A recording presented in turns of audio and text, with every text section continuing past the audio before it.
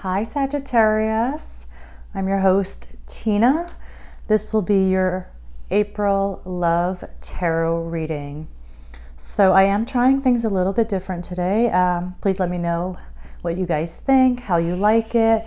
You can definitely leave it in the comments at the bottom of this video. All right, so Sagittarius, this is going to be your love reading for April.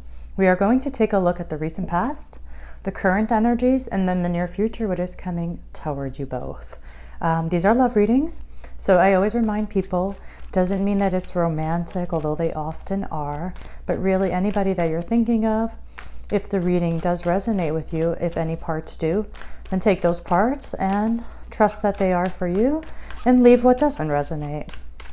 All right, Sagittarius, let's take a look at the recent past. What's going on for you in April? Where are you coming from?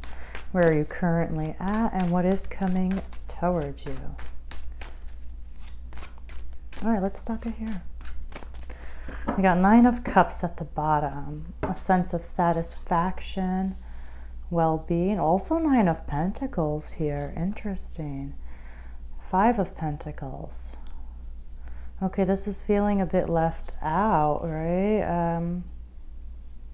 Yeah, feeling like we're on different teams in a way. Oh, feeling a little bit out of our comfort zone here as well, Sagittarius. So yeah, you have the Nine of Pentacles. You know, in a love reading, it's difficult. Yeah, it could be about your independence and your self-sufficiency, but with that, we also have the Five of Pentacles, and so that's just feeling like in whatever this relationship is, there's definitely a disconnect happening, but there's also a feeling of like being undervalued with the Five of Pentacles. You know, feeling like you're left out, or like you're like, or even the last one to hear about things, right? Even just in that sense, kind of left out in the cold, right? Like not included in a way, or not seen, or like heard, or validated, or like supported, all of that kind of energy, you know. And then we have the Nine of Pentacles with it too, so it only adds to the, like, you know, Nine of Pentacles is independent, but paired with the Five of Pentacles, it's almost like feeling like you're alone, and that's kind of present. We also have the Seven of Wands, so there is a bit of like definitely defensiveness, definitely like kind of sticking out our chest here, taking a stand. And then, you know, with this one, I like to point out that you have all these Six Wands below. You have you here or them here. But the point is, it's like you versus them versus you, right? It's like you guys aren't on the same side. And then we have the Three of Wands here. So it's like, I don't know if you guys have been recently trying to like make some moves here with the Three of Wands, or if you guys are waiting for the right time to, you know, kind of shift things or navigate things in a different direction with that Three of Wands. Or if it's just felt like you're just completely out of your comfort zone, you know, there's that energy as well. But you know, it's about stepping out of your comfort zone, also trying to like look at things from a higher vantage point. You know, maybe we started entering that energy with the Three of Wands, because, you know, this guy's standing on top high, really has a bird's eye view here. So like the ability to kind of see the bigger picture in a way, right? To also see like upcoming challenges, upcoming opportunities, you know, just to see things in a wider lens. And so, yeah, I mean, it's coming from a kind of difficult place recently, and certainly not feeling like we're on the same team. It goes from being single / independent to borderline feeling alone here as well. All right, Sagittarius, let us see what is in the current energies. Where are we at currently, Sagittarius? This is for April 2021. So let's see. I have a very calm energy today, so I don't know if it's you guys or if it's me, but I do have a very like calm energy. All right. We are gonna stop it here for you, Sag. What do we have at the bottom? Boom. The Lovers. there is a lot of love, right? For some of you, there's no doubt so much love. But you know, what's love got to do with it sometimes? No, you know, I'm kidding, but I'm not kidding, right? Love is very important, but as we all know, it's never enough. All right, Sagittarius, there you are, King of Wands. There you are. All right, I feel like currently you're trying to figure out things. That's where you're at, honestly. What, you know, we have the Four of Pentacles, but we also have the Seven of Cups. So there is this like, you're figuring things out, because there's like so many energies that you guys are navigating right now, honestly. We have the Four of Pentacles kind of revealing this like, somebody is stuck here or unwilling to change with the Four of Pentacles, unwilling to move, an unwillingness to bend here. And it's causing them to be kind of stuck, right? So that energy is very much present. Like, and then with that stuck energy, it's like the heart chakra here is blocked. You know, the crown chakra is blocked. So if you can see those. And so it's just like, it's not allowing things to flow. And then we have like this whole other energy of like fantasizing with the Seven of Cups, right? Which is kind of also borderline confusion with this card. So I just feel like there's a lot of like going back and forth energy as we're dealing with something here. There's a lot of day-to-day energy, a lot of day-to-day energy.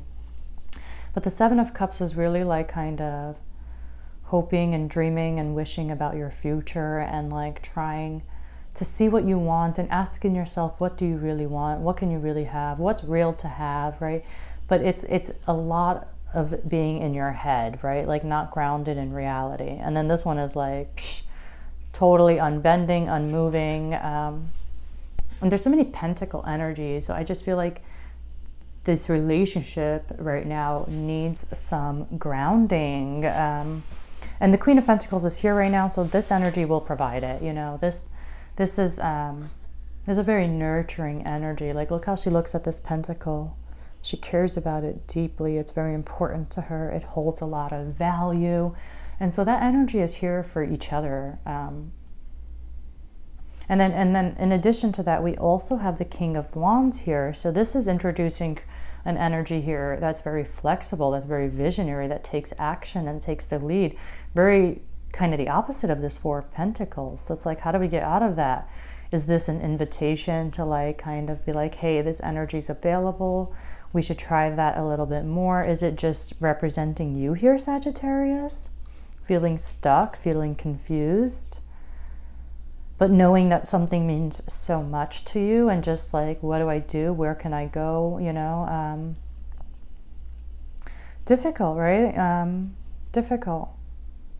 Even a little confused, I feel like, with where we stand. And like I was saying, there's this energy of like kind of needing to ground things, and meaning like it just feels like things are up in the air.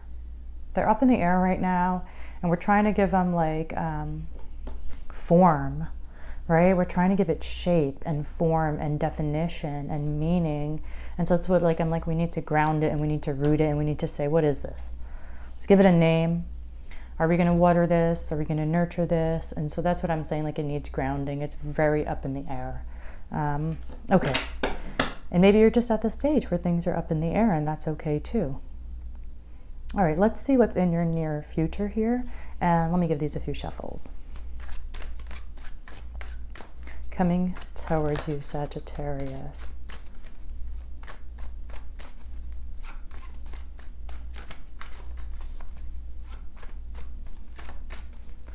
All right. But yeah, just feels like we need to ground it. You know, one thing I noticed so far is that there are no major arcana here, so that's really interesting.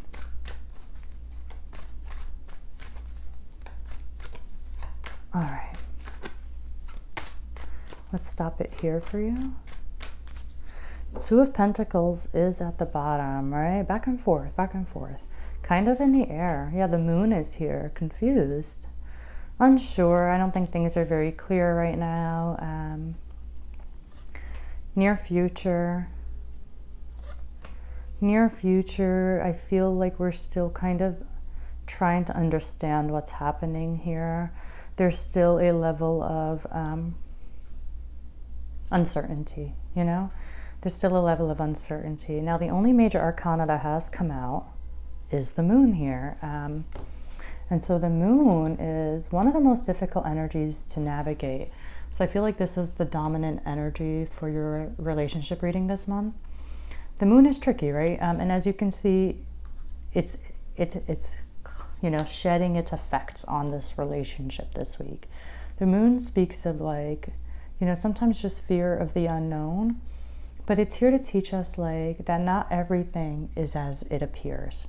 So when the fears come up and the dark thoughts come up, and, you know, the things that we thought we've gotten over, or they were things of the past and they kind of resurface this month, I think, like, just take a moment to remind yourself that we're dealing with the moon energy. The moon scares us. It doesn't have a lot of light. It sheds very little light, so we're busy looking for the light. We're trying to trust our instincts, but then it also brings up our animal nature, and so we have to know the difference. And so, you know, with the moon, just remember that things are usually not as bad as they appear.